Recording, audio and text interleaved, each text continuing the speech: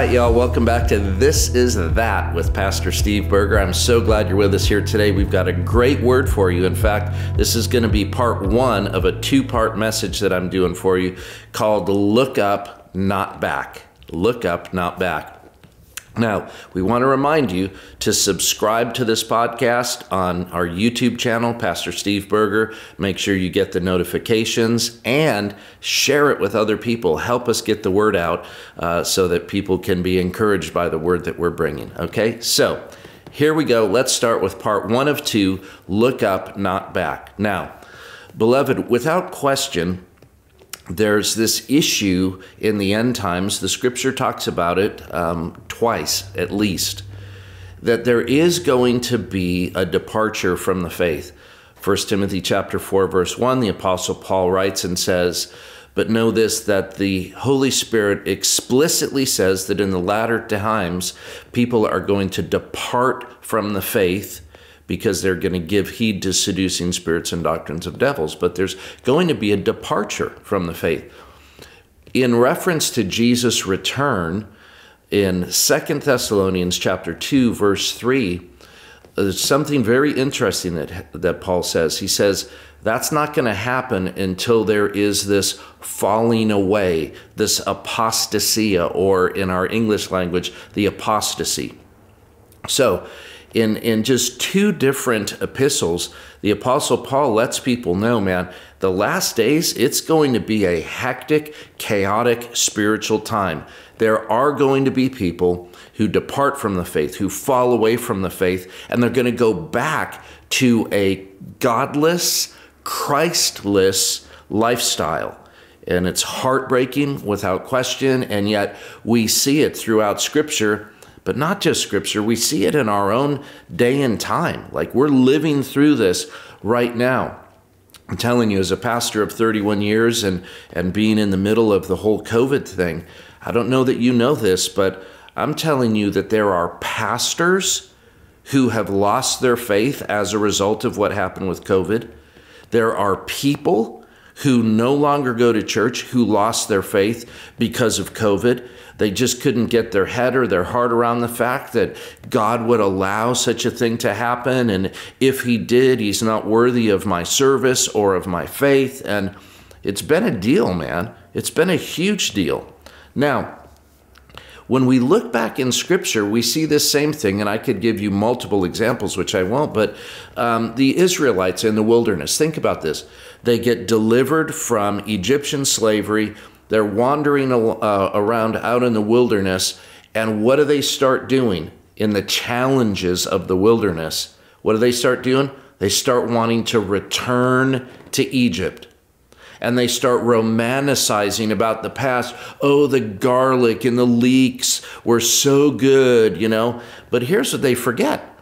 They forgot the fact that they were in slavery, okay? Listen, friends, a Christless past is nothing but a mirage. It is a make-believe oasis that vanishes when you compare it to the glory of the Lord Jesus Christ. For sure. Make sure in the midst of maybe your own wilderness challenges, your own trials or tribulations, that you don't start romanticizing about the past, that you don't start looking back with a very, very unrealistic view of your past, your Christless existence, and start being drawn back to it. No, no, no. In those times when you're going through challenges, you need to look up and not back. When we get into the New Testament, Jewish Christians, a mere 30 years, think about this, this isn't a long time. Jewish Christians, a mere 30 years after Jesus' death, resurrection, and ascension, were already falling away from Christ. Why? Because of trial and tribulation, because of tough times and persecution and peer pressure. They started looking back. What was the solution for them? It's the same as the solution for us right now. You've got to look up, not look back. You've got to keep your eyes. Listen to me. This isn't just bumper sticker stuff here. You've got to keep your eyes on Jesus, on his majesty, on his ministry, in other words, who he is and what he's done, what he's accomplished for us. That is the entire point of the book of Hebrews. Because the Hebrew Christians were looking back, not up. They started falling away from the faith. And the author of the book of Hebrews writes to them and says, listen, you've got to start getting your eyes back on Jesus. You have to stop your romanticizing of the past, and you have to start looking up about your future encounter and life with Jesus Christ, okay? So the book of Hebrews, that's the whole thing. It's about the supremacy, the superiority of Jesus Christ, all right? Now, right out of the blocks, I love this.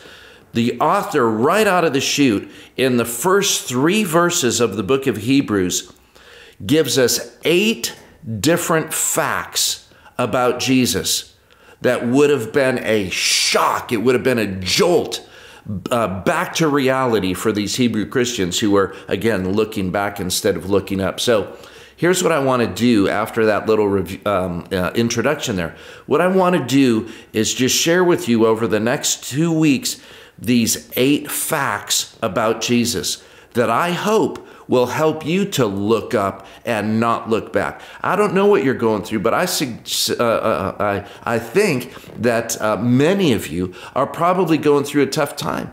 There's something about your life right now where you're wanting to look back and you're romanticizing about the past and you're thinking the past wasn't all that bad without Christ, or maybe you're frustrated or offended with God right now because of things that he's allowed to happen to you personally or maybe in the country nationally. Listen, this is time for you to get a refocus on Jesus, to look up and not look back. All right, so let's do this. Let's read the 3 very first verses out of the book of Hebrews. Hebrews chapter 1, verses 1 through 3. Listen to this. God, who at various times and in various ways spoke in times past to the fathers by the prophets, but he in these last days has spoken to us by his Son, whom he has appointed heir of all things, through whom also he made the worlds, who being the brightness of his glory and the express image of his person, and upholding all things by the word of his power, when he had by himself purged our sins, sat down at the right hand of the majesty on high. Right there, friends, right out of the blocks. 8 different things in 3 short verses to show us how incredible Jesus is, to get our focus back on, again, his majesty and his ministry, who he is and what he's accomplished. So here we go. He starts off by saying to these Hebrew Christians, I know that in the past that God has spoken to us by the prophets, but not anymore. God has in these last days spoken to us by his very own Son. We know that what the prophets said was important, but what the Son of God himself said is even that much more important. You remember when Jesus was sitting around the campfire with the disciples at Caesarea Philippi, and Jesus asked the question in Matthew chapter 16, verses 13 through 17. He said, hey, who do men say that I am? And they started giving different answers, comparing Jesus to some of the different prophets. But then Jesus asked the question to the disciples, but who do you say that I am? It doesn't matter what the world says. Who do you say that I am? And then Peter gave that great answer, and he said, you're the Christ, the Messiah. You are the Son of the living God. And Jesus affirmed it and said, blessed are you, Simon Bar-Jonah, for flesh and blood has not revealed this to you, but my Father who's in heaven.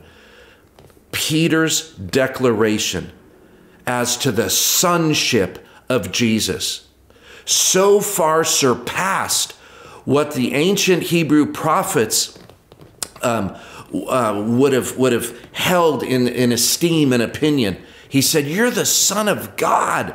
You're the very Son of God. And Jesus said, Peter, you're absolutely right. You're absolutely right. So right away, when Paul writes this to the Hebrew believers, it's getting their perspective right. We're not just dealing with a prophet, a teacher, a good guy, as the world has made Jesus out to be today. No, we're talking about the very Son of God.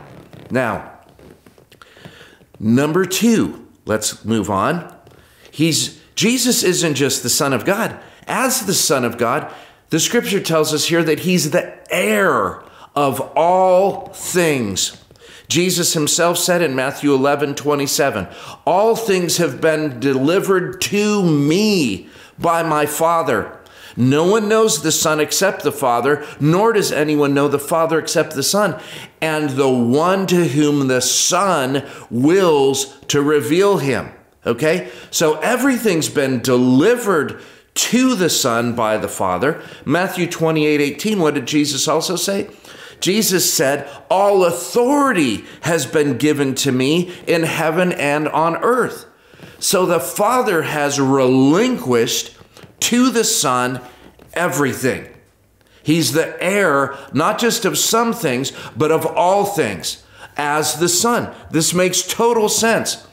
Jesus, as the heir with all authority, listen, will one day judge the living and the dead. Jesus also said, all judgment has been given to me.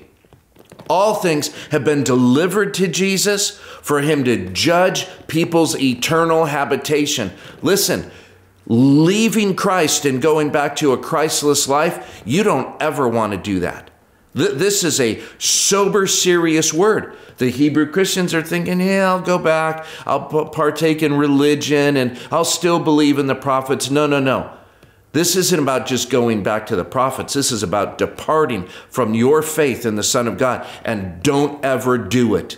Don't ever do it. Don't let trial, tribulation, COVID, peer pressure, anything else take your eyes off of who Jesus is. He's the Son and he's the heir of all things. And one day he's going to judge the living and the dead. It's all about Jesus. Look up and stop looking back. Number 3, Jesus also is through whom God made the worlds. It's like Paul is going from one incredible declaration about Jesus to the next. You realize that Jesus is creator of the world. John chapter 1 verse 3 said what? All things were made through Jesus, and without him nothing was made that was made. Colossians chapter 1 verse 16, for by Jesus all things were created that are in heaven and that are on earth, whether they're visible or invisible, thrones, dominions, principalities, power, all things were created through him and for him and by him. Hebrews 3:4, every house is built by someone, but he who built all things is God. Genesis 1:1, in the beginning, God created the heavens and the earth. So Jesus is the Son of God. He's the heir of all things. He's God the Son, and he's creator God. Do you see what this is doing?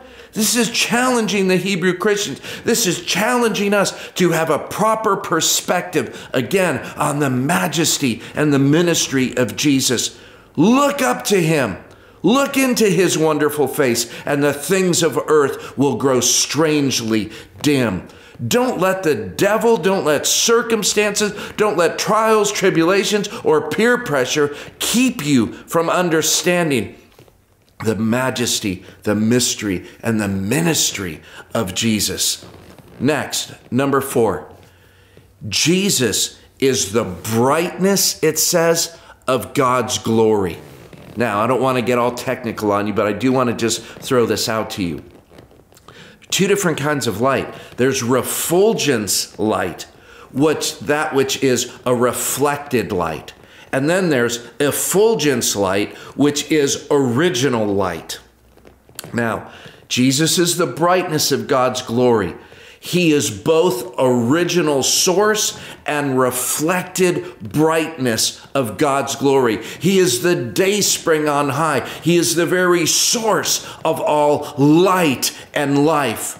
And so when we're thinking about Jesus and considering that he is the brightness of God's glory, he is the very source, the origin of light, and he is the reflection of God's life and light. Listen, Jesus is no dime store prophet. He's no mere moral teacher like the world has tried to make him to be. No, no, no. He is God himself. He's the brightness of God's very glory. I love what John says, John 1:1 and 1:14. In the beginning was the Word, and the Word was with God, and the Word was God. Verse 14, and the Word, Jesus, became flesh and dwelt among us, and we've seen his glory, the glory of the one and only, the one who came from the Father, who is full of grace and truth. This is who Jesus is, the very brightness of God's glory. So friends, there you go. There's part one, the first 4 parts of the awesomeness, the incredibleness, the eternal glory of who Jesus is. Listen, if you're thinking about looking back, or you're being tempted to look back to what you would consider an easier, Christ-less, God-less life, don't do it, follower of Jesus. Don't even play games with thinking thoughts like that. Don't let it be said of you that you are one of those who fulfilled what Paul warned about in 1 Timothy 4 and 2 Thessalonians 2, where you departed from the faith and fell away from the faith. God forbid. We're not of those who draw back. We're of those who press on and press forward, and we keep our eyes on Jesus no matter what comes our way. And so, beloved, look up, don't look back. This is the end of part 1, and I can't wait to give you part 2 next week. Make sure you tune in. God bless you mightily with the grace and power of the Lord Jesus Christ. We'll see you next time.